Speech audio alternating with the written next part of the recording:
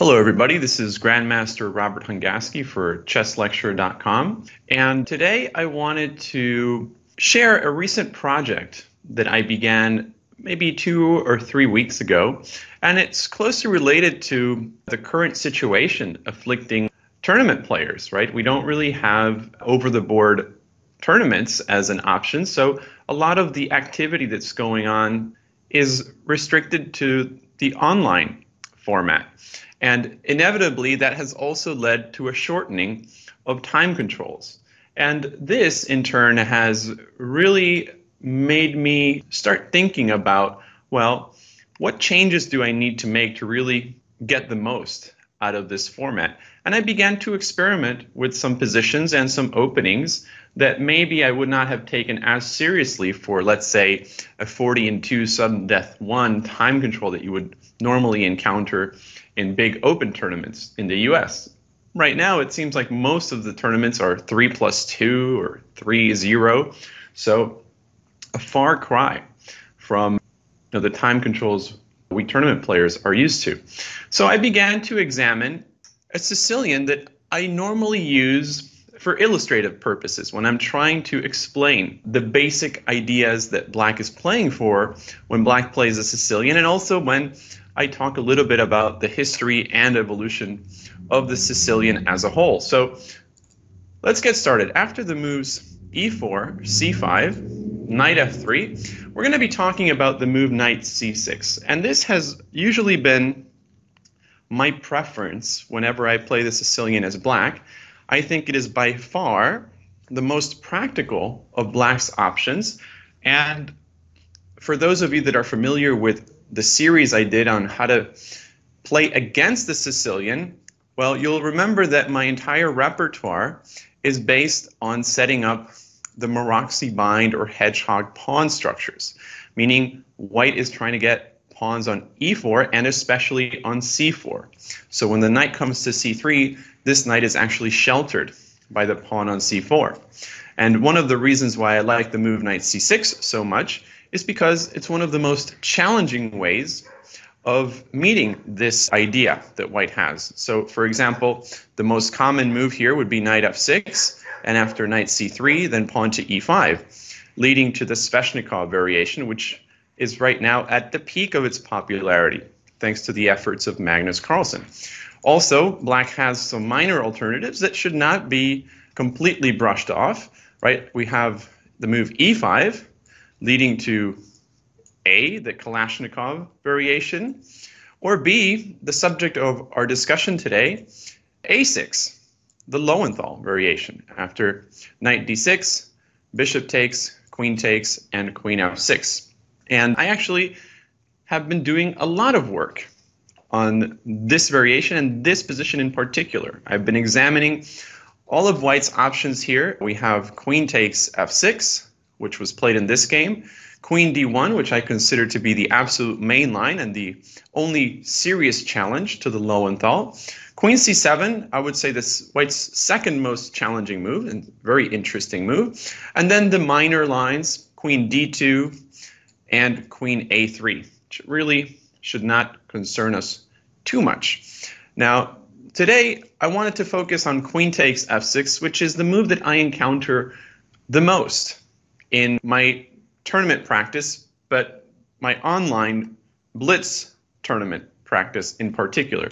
But before we get into that, I really want to talk about what kind of position Black is trying to get.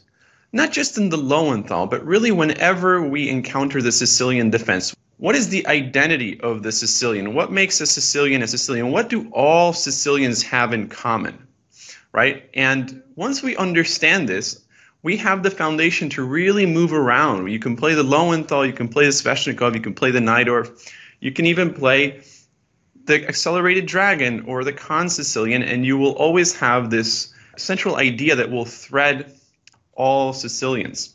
So the Lowenthal is a great place to start, and usually when somebody is thinking about making a repertoire change and adopting the Sicilian for the first time, I usually recommend the Lowenthal as a good place to start. First of all, theory considers the Lowenthal somewhat dubious, but the lines that white has to know to actually take advantage of this are incredibly complex.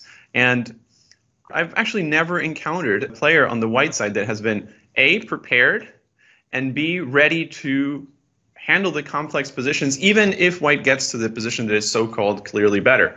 So what does black achieve already on move 2 or 3 in the Sicilian? Well, mainly, black achieves a pawn majority in the center. So the key idea in the Sicilian for black is going to be to mobilize these pawns. And whenever black plays a pawn to e5, black will automatically weaken the d6 and d5 squares. But black will argue that this is only a momentary weakening because he will eventually be able to carry out the d5 pawn break.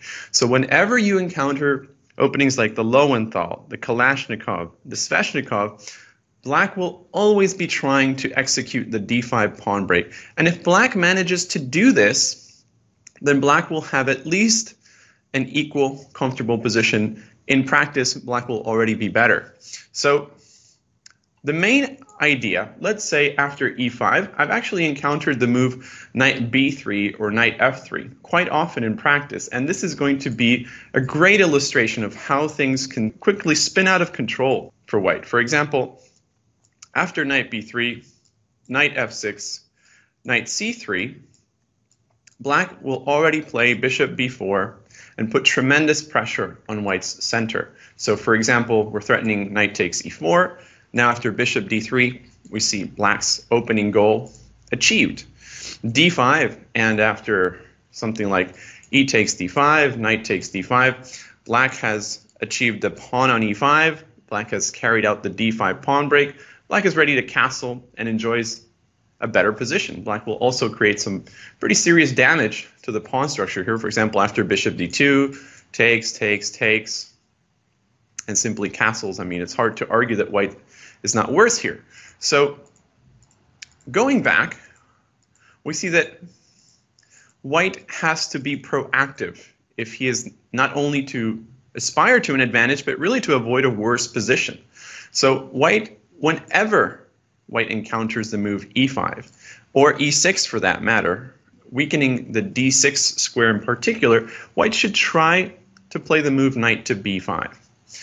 Now, in my repertoire as white, I always try to recommend moves where white can get a pawn to c4, and that is exactly the case in the Kalashnikov.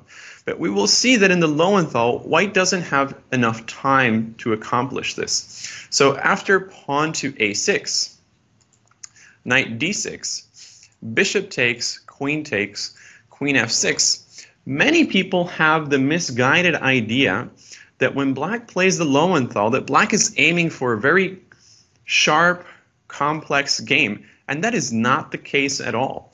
Black's goal is incredibly simple, and it is to weaken white's control over d5 so that we can play the d5 pawn break ourselves. And we will see this as a recurring theme regardless of the move that white chooses here. So, for example, one of the most extreme cases, and one of my favorite lines, even though it's probably the most devastating line for black here, is after queen d1, queen g6, white goes knight c3, and here black goes pawn to d5. So we will probably be discussing this variation at length in another video, but the basic idea now is that if white goes e takes d5, white is already losing. After the move knight to d4 here, there's no good way of defending the c2 pawn because bishop d3 simply runs into queen takes g2. So after queen d1, queen g6, and d5, white has to be very, very careful. In fact, the move queen takes d5 also leads to some very serious problems. After bishop to e6, let's say the queen has to move. We can either go to c5 or d1. If queen c5, knight d4, and once again, serious trouble when it comes to defending c2, since the knight has to stay on c3 to protect e4. And if queen d1, which is probably the only move here, well, then simply rook d8, and black is getting